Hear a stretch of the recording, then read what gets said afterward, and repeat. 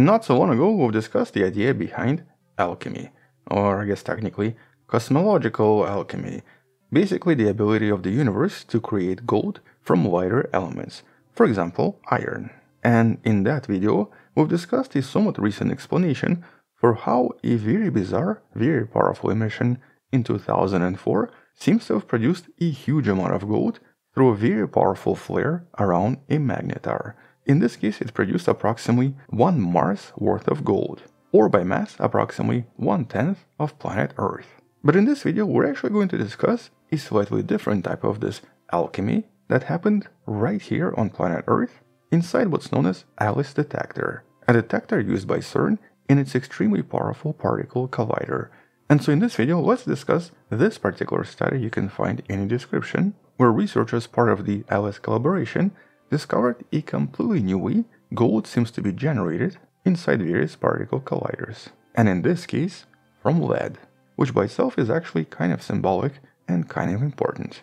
But just for funsies, let's briefly discuss alchemy and its history, and specifically the concept known as chrysopoeia, from ancient Greek for gold making, with the image of Ouroboros right here, used by ancient alchemists to represent this idea. And although technically alchemists pursued many different goals, one of the main goals, especially for some of the latest alchemists, was to try to create gold or silver from other metals, usually lead. And specifically because lead and gold actually do have very similar density, and so a lot of ancient alchemists assumed that it should not be too difficult to turn one into the other. And technically they've been trying to do this for nearly 1500 years. For example, this particular idea was initially described back in 3rd century AD, initially described by Cleopatra the alchemist, not to be confused with Cleopatra from Egypt. And so this Greek alchemist was one of the first to propose that it should be possible to convert stuff into gold by using specific alchemical processes. And so by 16th and 17th century, alchemists developed a lot of advanced techniques, with many of them serving as a basis for future science, specifically medicine and chemistry. And that's because in the process they were also able to create things like pigments and certain chemical substances. But they were never able to reach the dream of chrysopoeia. The lead was never transmuted into gold. And for one simple reason. Back then we still had no idea gold and lead were completely different elements with entirely different number of protons and neutrons. Naturally, because the periodic table would not exist for another 200 years. But in the last few decades, this idea came much closer to fruition. Or basically, by using science, researchers were actually able to transmute one thing to another. Obviously not through alchemy, through the process of nucleosynthesis. And one of the first and most well-known attempts was back in the early 1980s, specifically March of 1981. Back then, scientists from the Lawrence Berkeley National Laboratory in California definitively found a way to convert bismuth into gold. In this case, bismuth and gold are extremely close to each other on the periodic table. And so here, through the process of particle collision, they were able to remove 4 protons from bismuth in order to produce gold. But because these were powerful collisions, they also removed a bunch of neutrons, usually anywhere from 6 to 15. And this actually created a bunch of different gold isotopes, including some that were radioactive. And that's exactly how they were able to confirm that gold was present. Even though the amount of gold was extremely small, by detecting radiation coming from unstable gold nuclei, they were able to confirm that gold was indeed there, and was actually decaying for at least 1 year. But because of the way it was produced, some of these gold atoms were also stable and were extremely similar to your typical gold we usually use in jewelry. But obviously this was not a cheap process. Here, a single hour of the experiment was at least $5,000, which means that by using this method to create 1 ounce, it would probably cost over $1 quadrillion in total. Even though the gold is pretty expensive today, over 3,000 US per ounce, it's not quadrillion. So yeah, not a very efficient way. But this was using bismuth and not lead. And that's because generally bismuth is just a little bit easier to separate from gold because it's generally a much more homogeneous element. Lead though has proven to be somewhat challenging. And so basically trying to turn lead into gold apparently is not as easy. But in this new study, researchers discovered an intriguing new method.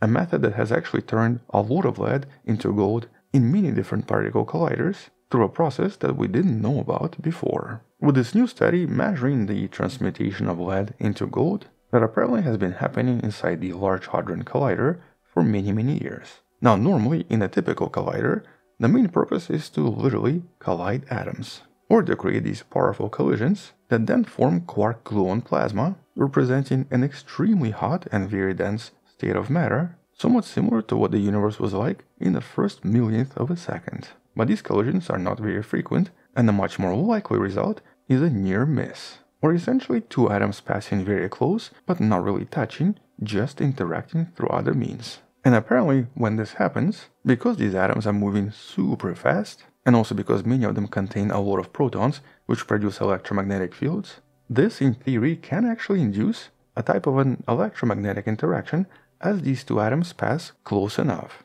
In some sense you can imagine this as basically two magnets moving very close to each other at ridiculously high speeds. But for atoms of lead, their electromagnetic field is particularly strong. Here lead contains 82 protons, which produce quite a powerful elementary charge. Moreover, at very high velocities of 99.999993% of the speed of light, as they move across from each other, because of the Einsteinian principles, instead of having magnetic lines around the atom, here relativistic effects force the electromagnetic field to become a kind of an extremely thin, pancake-like object. Which means that when these two atoms pass close to each other, it's sort of like having two pancakes smack each other at a very high velocity. And turns out that this produces a very short-lived pulse of photons, which can then influence one of the atoms. This triggers a process known as electromagnetic dissociation. And here these photons can interact with anything, but sometimes they interact with the nucleus, which very often causes the oscillation of the structure, resulting in the ejection of small number of neutrons or protons. And sometimes these 82 protons become 79 protons. And so basically when 3 protons escape, lead becomes gold. And so based on this theory, researchers decided to analyze approximately 3 years of observations from Large Hadron Collider, discovering that it indeed produced quite a lot of heavy stuff. And you can see some of it right here. There was quite a lot of thallium, quite a lot of mercury, but the third most common element was gold, with some other stuff visible in this image. And according to the calculations, gold seems to be produced at a rate of about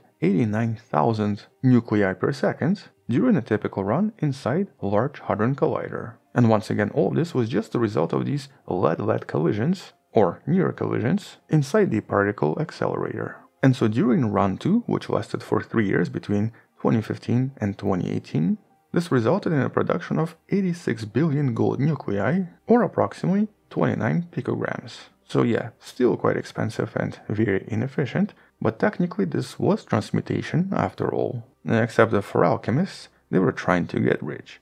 Yeah, this would not work in this case. Moreover, all of these atoms only lasted for a fraction of a second, mostly because they usually collided with something afterwards, fragmenting into protons, neutrons, and other particles. And that's actually how scientists were able to detect them. By detecting collisions inside the 0-degree calorimeter, they were able to count the number of gold nuclei destroyed inside the accelerator. And so basically extracting this gold would also be out of the question. But for science though, this is still a pretty cool discovery. It basically confirms that atoms can transmute just through these electromagnetic interactions, especially if they're moving really fast. And for particle accelerators and for particle physicists, this allows them to recalibrate certain particle colliders in order to reduce energetic losses and to improve future performance. And so the idea proposed by Cleopatra the alchemist approximately 1700 years ago has now been officially put to practice. Maybe not in the same way as she described, or maybe she was onto something after all. Because I mean, if you squint your eyes here and sort of ignore the fact that this is a snake, also known as Ouroboros, what if she was actually describing a particle accelerator? Oh my god, I just discovered some kind of a conspiracy theory, didn't I? On that note, don't tell Joe Rogan because I'm sure he's going to invite a bunch of people to talk about this. And we'll definitely come back and talk more about these ideas of transmutation, or technically nucleosynthesis, as scientists discover more, especially by looking around the universe. On that note, check out the previous video in the description. Thank you for watching, subscribe, support this channel on Patreon by joining the channel membership or by buying the Wonderful Person t-shirt you can find in the description. Stay wonderful, I'll see you tomorrow, and as always, bye bye.